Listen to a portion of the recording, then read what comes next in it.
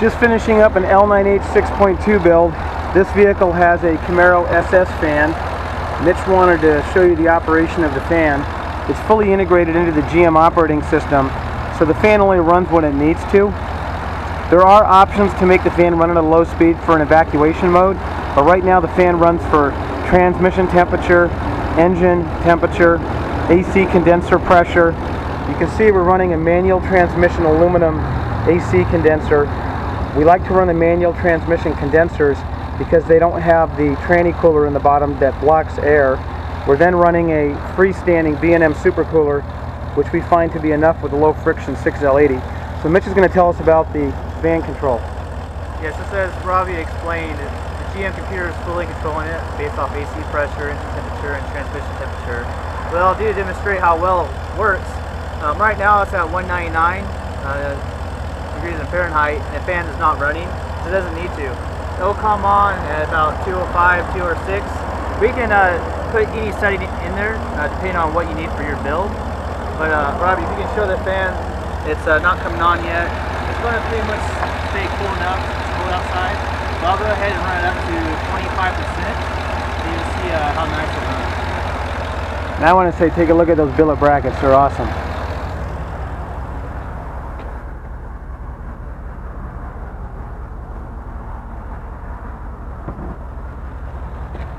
All three of these builds were completed this week. My fan should be getting ready to come on. It's on. It's silent right now.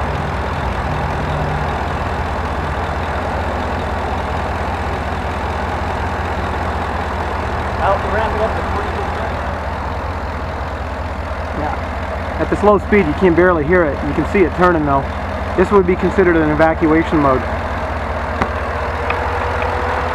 40% is usually it'll be running to cool itself down. It's so efficient with the cooling system. So you can barely hear the fan. This is what it'll normally sound like. Now if you're really pushing the vehicle going up a climb, I'll go up to about 60%. Then from 60% I'll go up to max speed, which is 100%.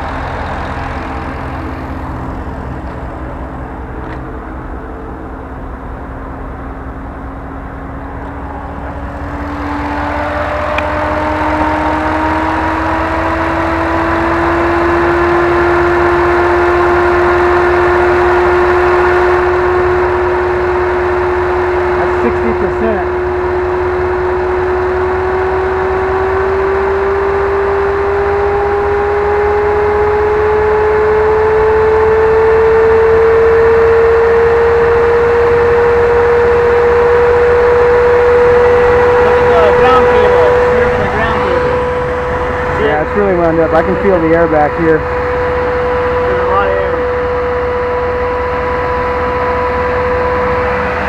Alright guys, so this is a little glimpse at the Camaro SS fan upgrade. You'll notice that we have the coolant bottle mounted remotely because there isn't the slot on the shroud as if we had run a Pentastar fan. You'll also notice these little flapper doors on the Camaro, which the Pentastar fan does not have.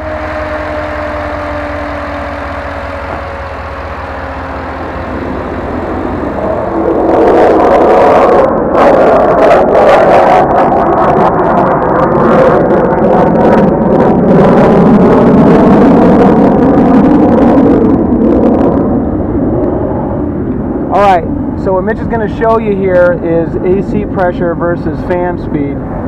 Remember, this fan is not only... Hold on.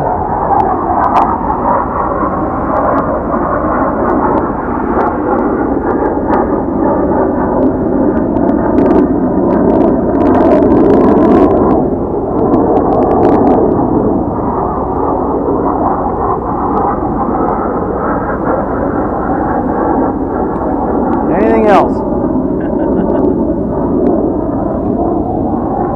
Alright, so this fan is being controlled by vehicle speed, engine coolant temperature, transmission temperature, condenser pressure, and other factors. So Mitch is going to show you the relationship of condenser pressure and fan speed. Okay, right now the AC system is not turned on, it's not activated. but it's at 67 psi. And what's going to happen, we'll turn the AC on, and you'll see the serial on command come to on through our CAN bus conversion module. Alright, AC is turned on. Now you see at first the AC pressure will kind of spike up a little bit. Now the fan speed will start to spin up. It's desiring about 50%, and this is actual speed at 30%.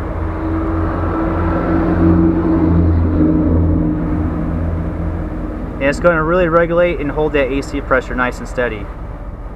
Now turn it off and on because it's already reached the evap temperature we have programmed for. It's about 50 degrees here in Vegas, so we're not going to be building a lot of high side pressure up. 150, 160, it's pretty good. But we can see it cycling on and off here. What's nice is you won't hear your fan coming on too much. It's staying nice and low, around 30 to 40%. One more thing we want to look at is the AC idle bump. When the AC compressor turns on, it loads the motor down. So you have to have some way of compensating for that. In the old days we used an IAC valve.